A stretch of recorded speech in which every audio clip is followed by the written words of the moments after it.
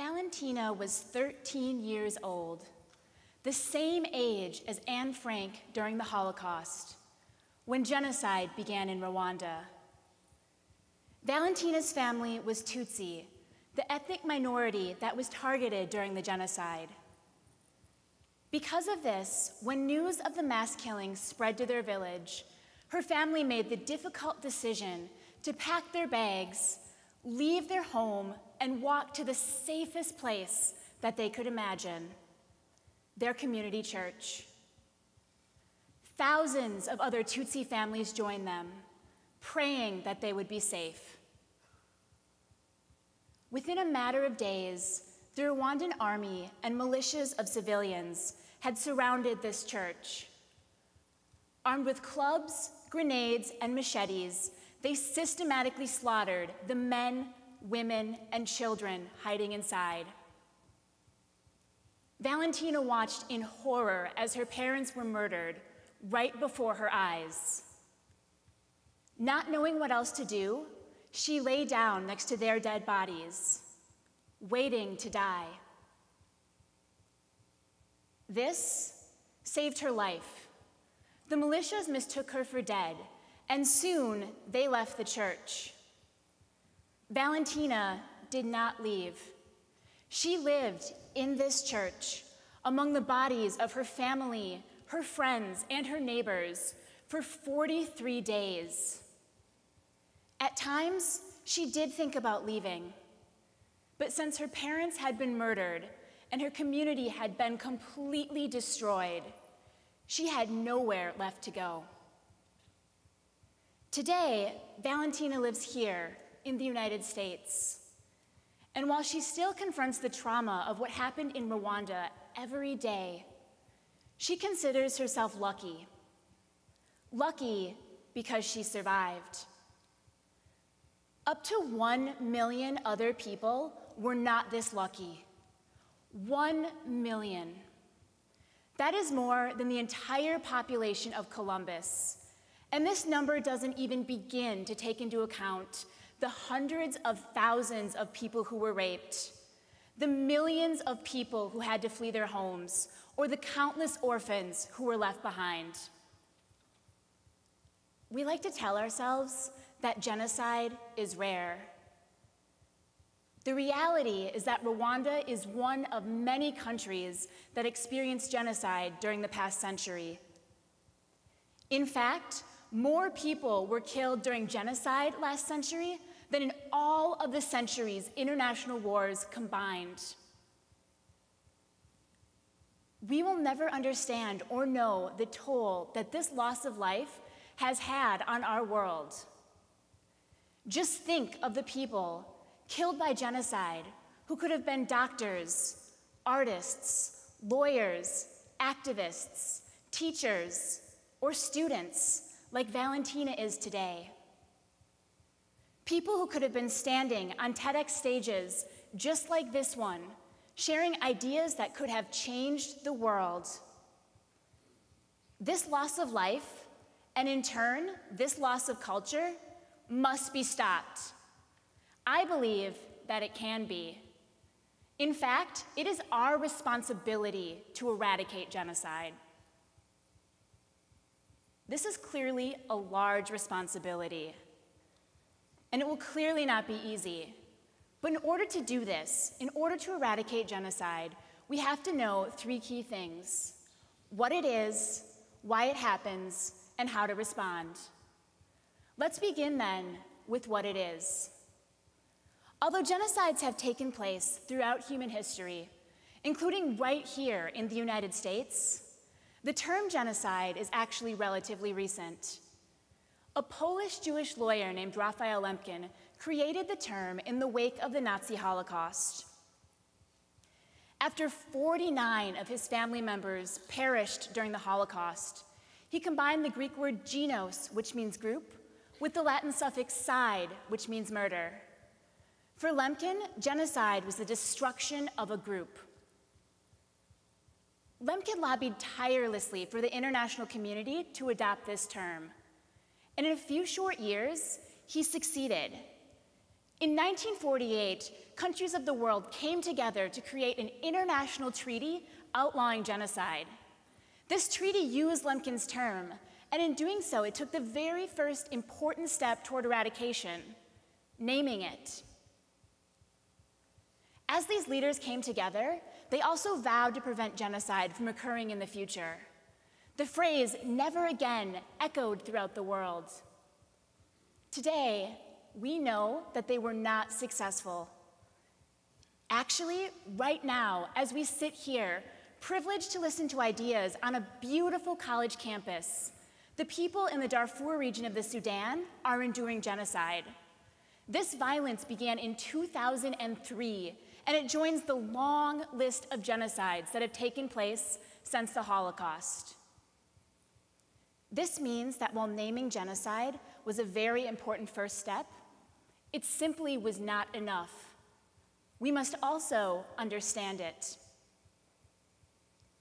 As a professor of sociology and criminology, I tried to understand genocide. I became motivated to study genocide in a setting just like this one. I was a student, and my professor invited a speaker on genocide. As I sat in your seat, I was absolutely shocked as the speaker told us about genocides that I had never even heard of, like the violence in Guatemala or the violence in Bosnia. I could not believe that genocide continued to happen, and I hoped that one day I could understand why. Years later, I found myself sitting on a hillside in Valentina's home country of Rwanda. I was there conducting research, and that afternoon, I was interviewing a man named Jean-Paul. Jean-Paul had killed 2 people during the genocide, and he was serving out his sentence in a community service camp, which is where I was visiting him. You see, unlike Valentina, who was considered a Tutsi in 1994 and was targeted during the genocide, Jean-Paul was a Hutu, a member of the majority group. When the violence began, he was married and he had 2 children. He spent most of his time farming the land around his home. He had never committed a crime or done anything violent. But when the news of the mass killing spread to his village, local leaders convinced him that Tutsis were coming to kill his family. Determined to prevent this from happening, he joined a militia that was hunting Tutsi. Jean-Paul's actions were motivated in large part by fear that Tutsi could hurt his family. They were also motivated by an us-them ideology that he had learned from a very young age. You see, in school, Jean-Paul had been taught that Hutus and Tutsis were fundamentally different groups of people. In reality, Hutus and Tutsis are what sociologists call socially constructed groups. This means that there is nothing naturally distinct about them, just like races and ethnicities here in the US. But social constructions can feel very real. Talking with Jean-Paul that afternoon, it was really hard to imagine that he had committed genocide. We laughed and spoke about my experiences in Rwanda. He also told me about his grandchildren and about how he could not wait to finish his sentence so he could go home and hold them every day. This reminded me that the people who commit genocide are not fundamentally evil people. They are ordinary people who can do extraordinarily harmful things in certain social situations. The social situation, then, becomes key to understanding genocide. This fear that had motivated Jean-Paul was actually widespread throughout Rwanda. There had been a civil war between Hutus and Tutsis just a few years before the genocide. This civil war had brought a lot of instability, a lot of distrust, and a lot of fear. This ideology that Jean-Paul believed, that Hutus and Tutsis were fundamentally distinct groups, was also widely believed.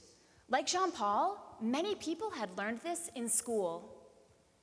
Government leaders and political elites also manipulated people into believing it. They used the radio and magazines to tell people that Tutsis, like Valentina, were not human, that they were cockroaches that needed to be exterminated. This kind of thinking benefited these elites, who saw Tutsis as a threat and wanted them gone. More broadly, many of these factors that were present before the genocide in Rwanda are actually present before genocides worldwide. I've examined all genocides that have taken place since the Holocaust and identified risk factors that are present before violence. A civil war, like the civil war between Hutus and Tutsis in Rwanda, is actually the #1 risk factor of genocide. An ideology that excludes a segment of the population, like the ideology that casts Tutsis as outsiders and as cockroaches, is also common before genocide. Genocide is likewise much more likely to occur when political leaders feel threatened, often by a group trying to take their power, and when they have the capacity to respond to this threat by choosing genocide.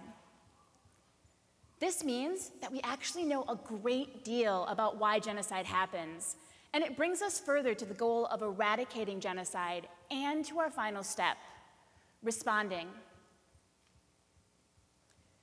A few years ago, I was interviewing refugees from Darfur, the region in Sudan that has seen violence since 2003. The men I was speaking with had fled their homes and traveled well over 1,000 miles to try to find safety.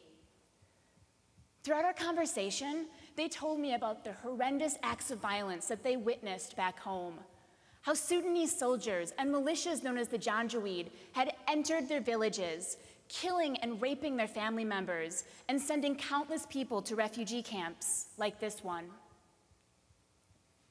After our conversation, I asked if any of them had questions of me.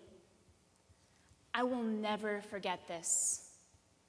Shata, a reserved 35-year-old man whose entire family had been killed in Darfur, quietly told me that he had a question.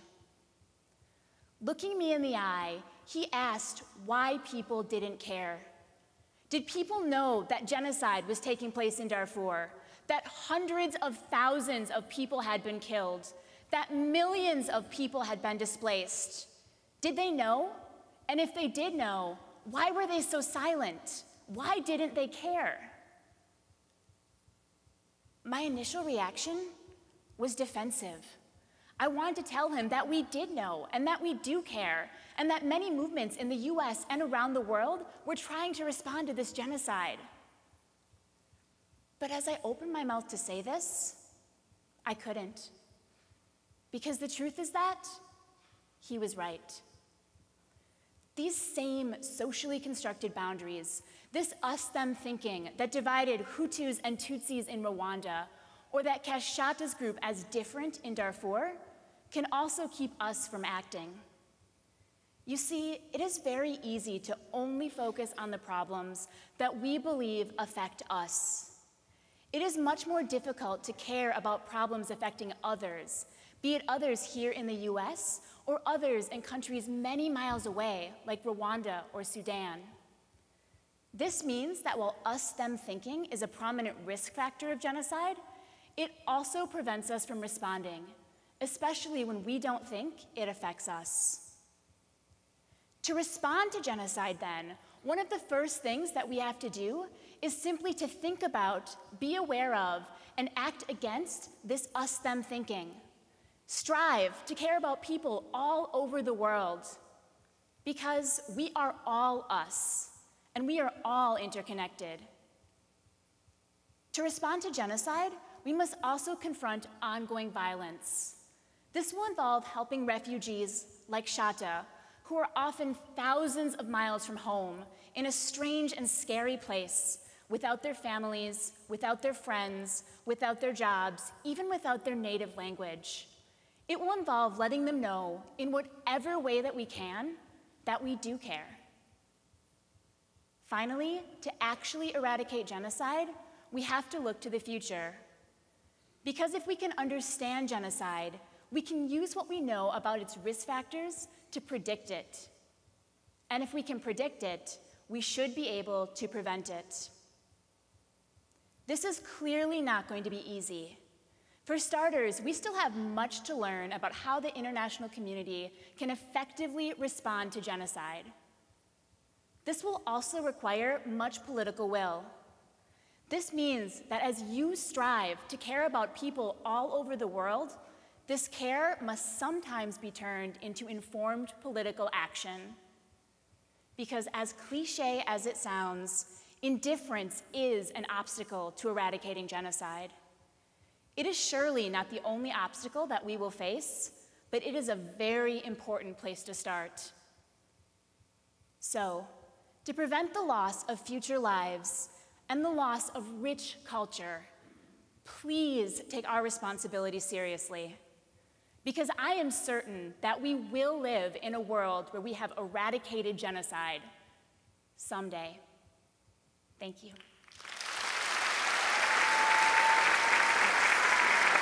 Thank you.